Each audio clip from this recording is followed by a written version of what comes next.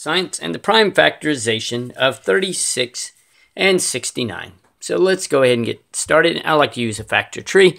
So let's begin with 2 times 18 equals 36. Circle the 2 because it is prime.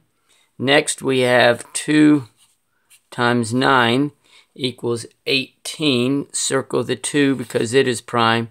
And now 3 times 3 equals 9. Circle both 3's because they are prime.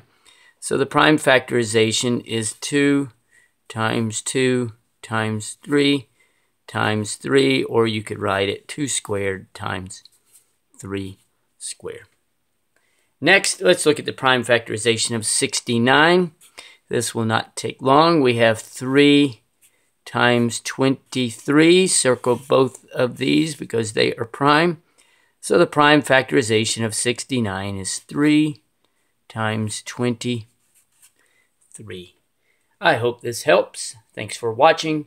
And MooMooMath uploads a new math or science video every day. Please subscribe and share.